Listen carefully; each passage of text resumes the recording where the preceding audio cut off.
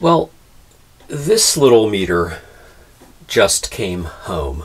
I got this from an auction, and it's a Hewlett-Packard Model 400D vacuum tube voltmeter. This unit dates from probably the late 1950s to potentially early 60s. But I've wanted one of these for a while. This is an AC meter, meaning that it only measures alternating currents. And the claim to fame of this is that it has a bandwidth that extends well into the RF range.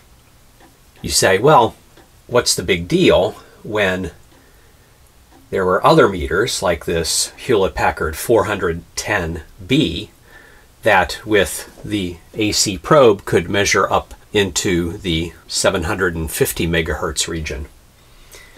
And the answer is that this sort of vacuum tube voltmeter is for relatively large voltages. The lowest scale at full deflection on this is 1 volt. But you see on this will measure from 300 volts full scale down to 1 millivolt full scale. So if that's a millivolt, then this would be 1/10 of a millivolt or 100 microvolts. So being able to measure fractions of a millivolt in the RF range is something that's kind of neat. You can make direct measurements on different types of circuits with this sort of an instrument.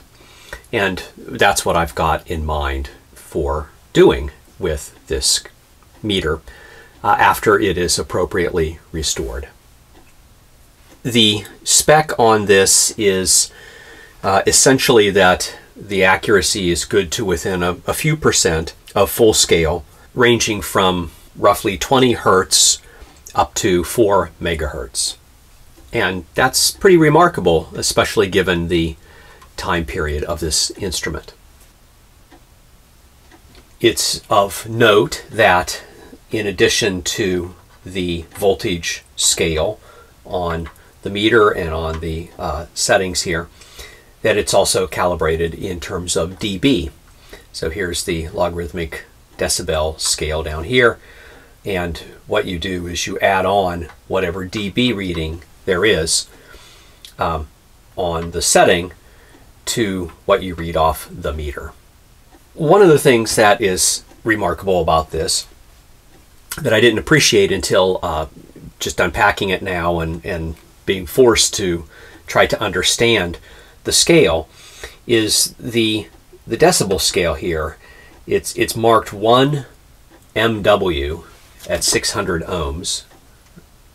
Zero in on that just a tad. 1 MW at 600 ohms, and that's kind of a clunky thing. And the interpretation is as follows. This means milliwatt, not megawatt, that capital M. So milliwatt is a unit of power. So what this means is that the decibel reference voltage is what you would get by feeding 1 milliwatt of, maybe I should say dissipating 1 milliwatt of power into a 600 ohm load. If you play around with the power formula, P equals IV, and Ohm's law, then you can express power in terms of voltage and load resistance, which you are given. And so if you do that, you end up with a reference voltage of 0.7746 volts, or about 774.6 millivolts. So what that means is that this decibel range, this decibel number here on the meter, is what you would get if you took the voltage that you read directly and divided it by that number, 774.6 millivolts, then took the log base 10 of that and multiplied it by 20. That's what you will get in terms of the decibels there. Right? And you can see that now that that's true if this is 0.6 here. Again, let me zoom in a bit on the meter scale. So if this is 0.6 right? And that's 0.7, 0.7246. So this lines up just about at 0.77 volts when, on the 1 volt scale. So that number divided by the reference number will give you 1, and the log of 1, log base 10 of 1 is 0, and that's exactly what you would expect there. Okay, so apparently this is a standard reference voltage in audio work. I did not know that, but that's the quick story of how you read that meter scale. Okay, one thing should bother you about this, which is that the needle vein is all the way down there. When I bought this, it was clear that when it was rocked back and forth, you can see that the vein rocks back and forth gently. So I think that I can mechanically zero this. And there it is. Okay, so that's zeroed. And now look, you can see that it wavers very gently when you rock it. So it's likely that this actual meter unit is fine. Okay, what else? This particular specimen is in pretty decent physical shape. It's handled the years well. Let me just try to fix that shot up a little bit. I don't see any scratches in here. This has apparently been tested in 1971 by someone with initials TS. Who knows?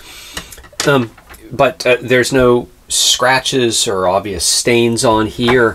When I turn it around, this is not dented or dinged or scraped terribly badly. A few nicks in the paint, and the whole thing is dirty, dusty. Here's a property sticker from Northeastern Illinois State College. So this was at one time a college unit, university unit, and in particular, it apparently belonged in the chemistry department. Not reading too much into that, but that's probably a sign that this saw more gentle use than if it had a sticker on it saying, label on it saying that it was from the EE department or the physics department, where you would have a lot of maybe junior students working with this and potentially abusing it. I don't know of a lot of, in fact, I don't know of any chemistry laboratories where you would need to use this sort of thing. So it probably saw use in a research lab where it was hopefully respected and not abused. The leather carrying bail on the top is not in the best shape, but it's not breaking off, and I certainly would feel comfortable using this to carry this unit across the floor without it breaking. Here's the other side. Again, it's in pretty good shape. Switch seems like it works fine. The banana plug casings are not broken off, where oftentimes you see that these have been dropped or sheared off in some way or broken. So that's true. The switch seems fine. Okay, so that's the front and the side of the unit. The back of the unit, again, looks dirty, but not anything to write home about in terms of damage. The fuse, don't know if you can see this, but the fuse housing is broken off a little bit. This is usable safely, but probably want to replace that at some point. But let's just open the fuse, and so there is one, so that's good. I always like to look at the value of the fuse. This value says 4 amps. There is no way in the world that this would draw 4 amps,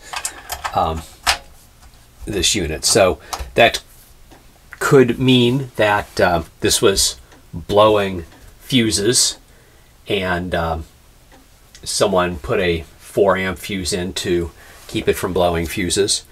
Or it could mean that the fuse was blown or lost or something, and someone had a 4-amp fuse and just stuck it in. Who knows? I am not going to just go plug this into mains power and see if it works before opening it up and looking at the capacitors.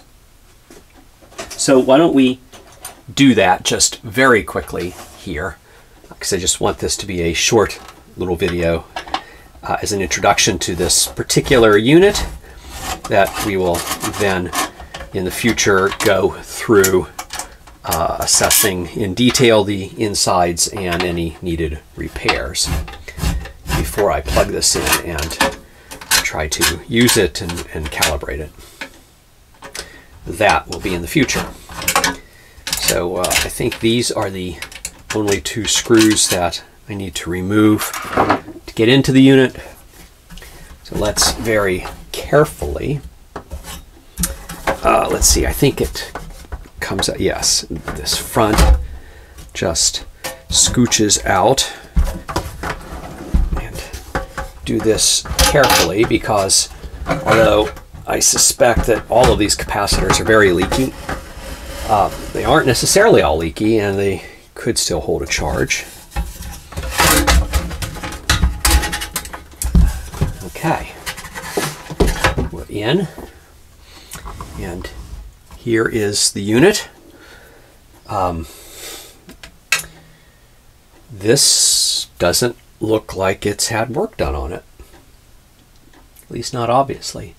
There's some tubes that have obviously been changed. Here's a Raytheon branded tube, but here's a Hewlett-Packard tube.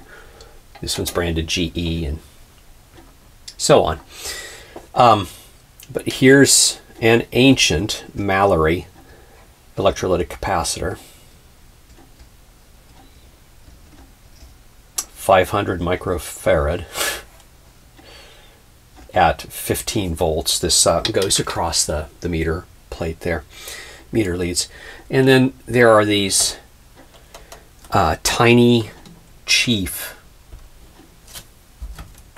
capacitors that are almost certainly, oh, look at that. I found the, I think I found part of the fuse housing. Tiny chief capacitors that are almost certainly sealed wax paper capacitors, so those are very likely all going to be leaky. Very nice, healthy looking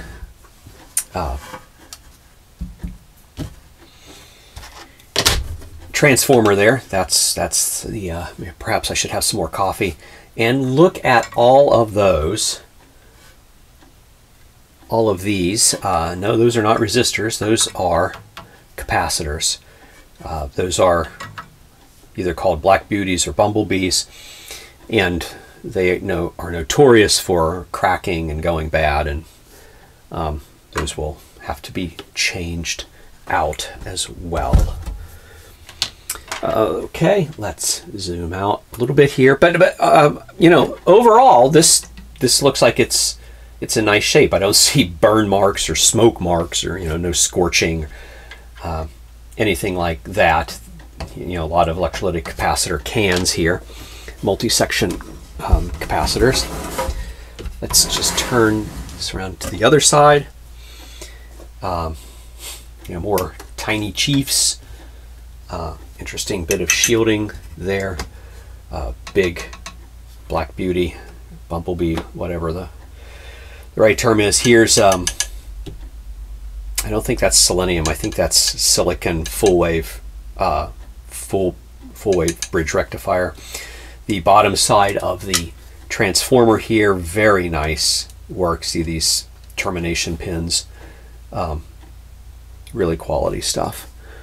And lots of carbon composition resistors, which we will spot check, and maybe we'll do more than spot check. Maybe we'll try to check all of them and see how those have gone. But I think I will stop there. Interesting kind of terminal block construction, reminiscent of the early Tektronix construction, although these are these are circuit board strips. They're not porcelain, but very, very nice work, and very nice point-to-point wiring and soldering.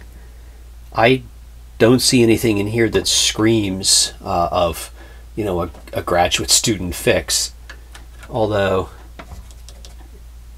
yeah, I don't really know what is going on there. Okay, I think I will stop there because this was only meant to be a quick look-see video of something I'm excited about diving into and learning about and restoring and bringing back to life. Hewlett-Packard 400D AC vacuum tube voltmeter. I hope you found this interesting, and hope you'll check back in the future as we work our way through this. If you don't subscribe, please consider doing so and leaving a thumbs up below. As always, thanks for watching.